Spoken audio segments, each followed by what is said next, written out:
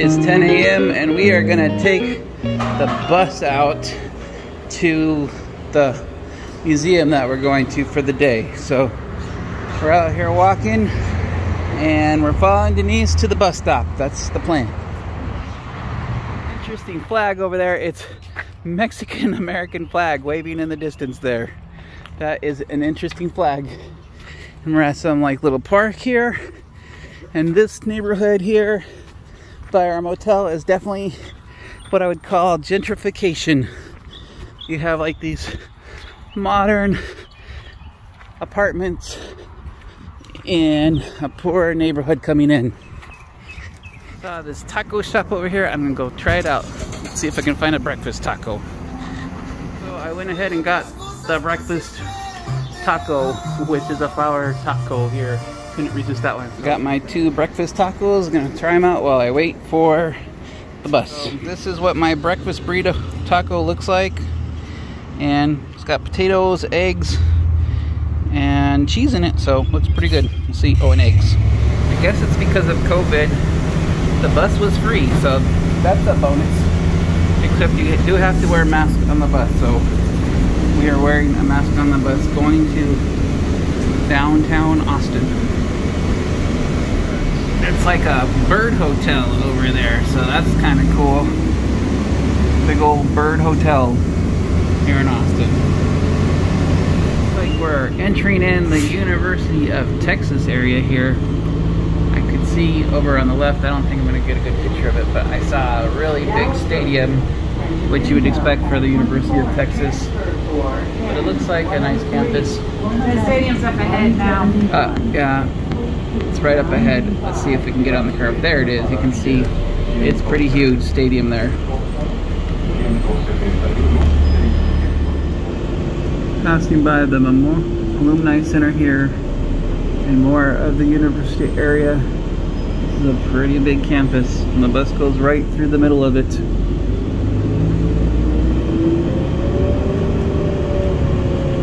We go to the Bullock Museum and apparently we're gonna go see a electric guitar exhibit. So Well, the history of the guitar, so anything with the electric guitar, but everything all about the guitars. That's one of their exhibits this year.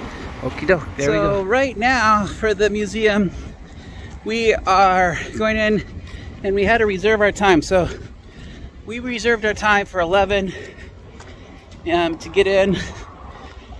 And we're gonna go here, spend some time here, I guess. We got until 5, so we got some time to spend here at the museum.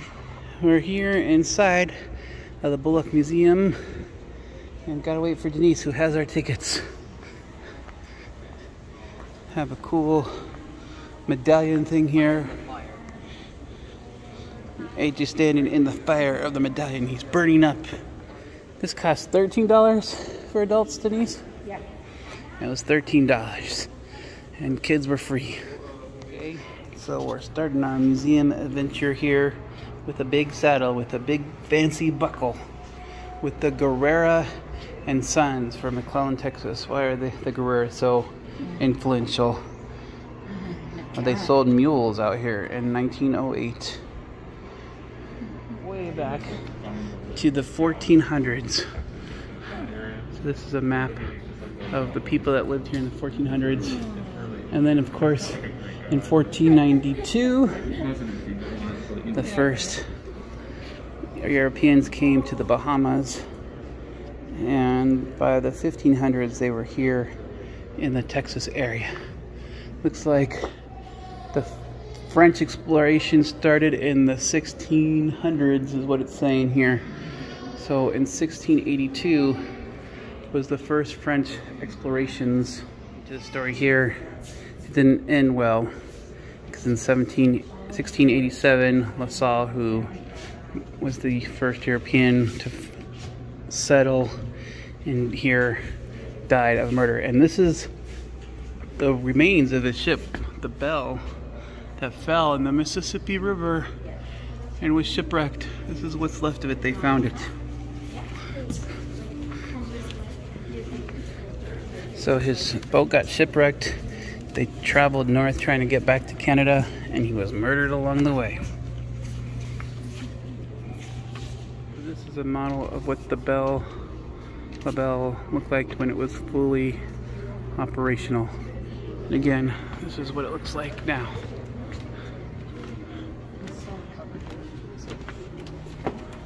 Some other artifacts that have been found along the Mississippi here. I think this is all cargo from the ship. Oh, it was all cargo from the ship that was inside of the ship. Interesting. So 5 of those people survived, but then the area was taken over by the Spanish. And so in 1722, I believe, it was taken over by the Spanish. And this is talking about the slaves that came over in that time. These slaves apparently came over, these shackles are from the 1780s.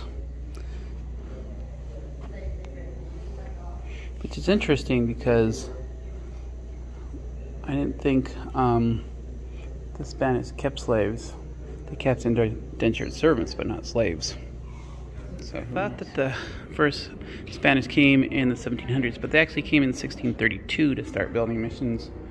And this over here is talking about all the different tribes that used to be here. You have the Jumano, the Comanche, the Tanakawa, the Kanakawa, the Wichita, the Caddo. So yeah, there was a lot of the Apache, there was a lot of tribes that were already here. So in 1750 you had the British, Spain and French influence. Then by 1774 the French were out. And then it became in 1783, what was it? It's still Spanish, but the United States is a presence. Yep. And then you got 1800s, French is back. In, but only on the edge, right? Uh-huh. They're sandwiched in the middle. Mm-hmm. And then in 1803, with the Louisiana Purchase, the United States purchases what's now the northern part of Texas. Yep, they're out. Uh-huh. And then in 1821, Mexico, new treaties clearly define. Well, Mexico gained independence in 1810. 1821 is when it finished, so that's why it's saying that Mexico was replacing Spain. Going from the 1820s into the guitar exhibit here. So lots of guitar music in here. Lots of old guitars. Different types of guitars. That's a very 8-neck guitar. That's crazy. Fully playable, multi-necked guitars. There's a guy playing it on the video. Several guys playing it.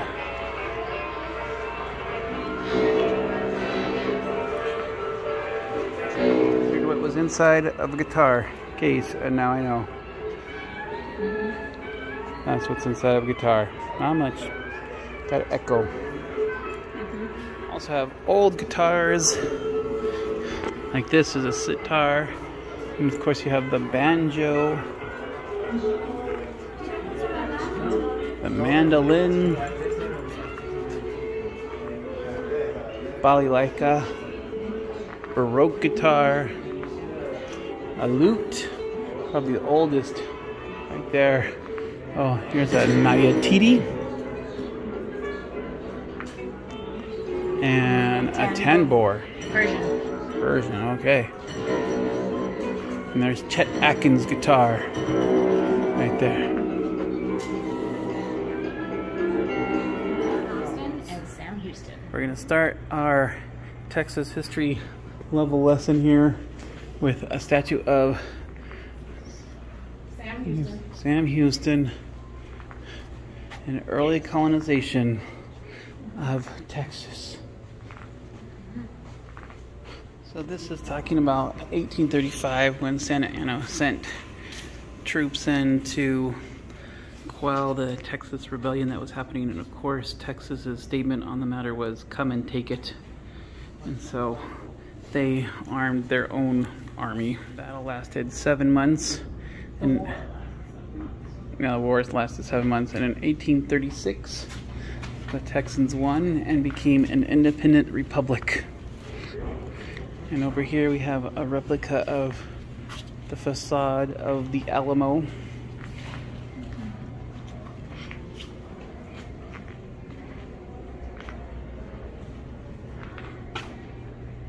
So Texas became a republic from 1836 to 1845, and basically the reason why it became part of the United States was because after the war they owed $1.2 million, but their annual income was only $500 a year.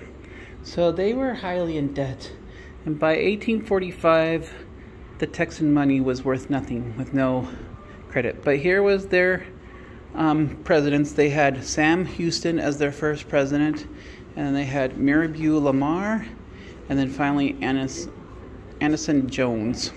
In 1845, Texas became a state after there was a planted rumor that the Republic of Texas might align itself with Britain. And so in order to avoid that, Polk urged Congress to press for statehood, and so it became the 28th state of the Union.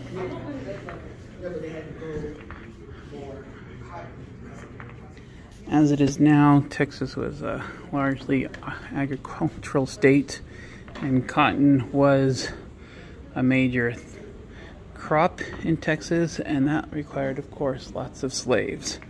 So in 1861, when the Civil War broke out, or what they call here a rebellion, Texas joined the Confederacy to protect slavery.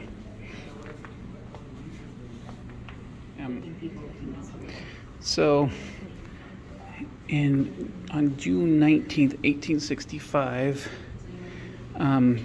Union General Gordon Granger came into Galveston, Texas, and officially declared Texas free of the Confederacy, as all the Confederate generals, the last Confederate general was General John Bankhead, and he had surrendered.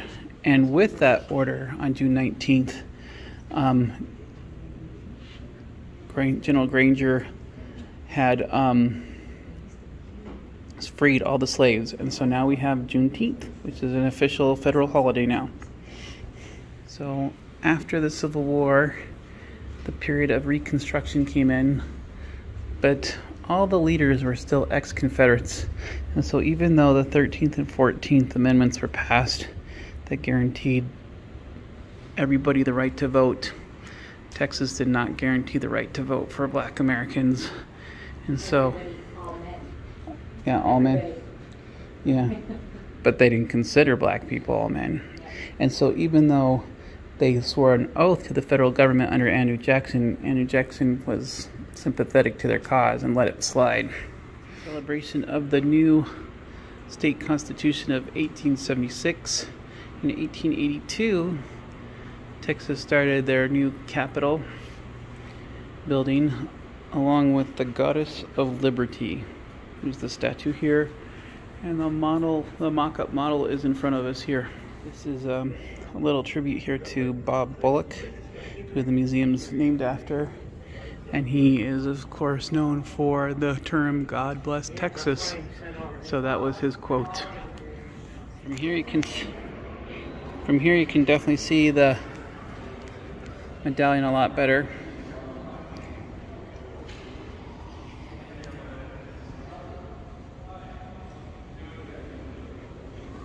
It says, "Born around the campfires of our past, the story of Texas." Due to the Reconstruction laws, you got what was known as the Jim Crow era, where white Americans suppressed Black Americans. And this is an outfit of a Ku Klux Klan member. And unfortunately, it was very common for lynchings, trying to put people in their place. So this is some of the ways that they enacted. First, there was a poll tax, so you had to pay to vote. It was an all-white primary, so the only people that you could vote were for whites. They'd create literacy tests, so if you couldn't read, you couldn't vote. And there was voter restrictions, such as grandfather clauses, and ultimately violence and fraud if they couldn't get it anywhere else. Douglas was not happy with the portrayal of African Americans and as cartoon-like creatures, and so he sat for photographs often, and because of this he became the most photographed person of the 19th century, so that he could improve the image of African Americans in the United States. By the 1900s, the Jim Crow laws had evolved into separate but equal in America, and so you had white zones and you had black zones. That happened until the 1960s.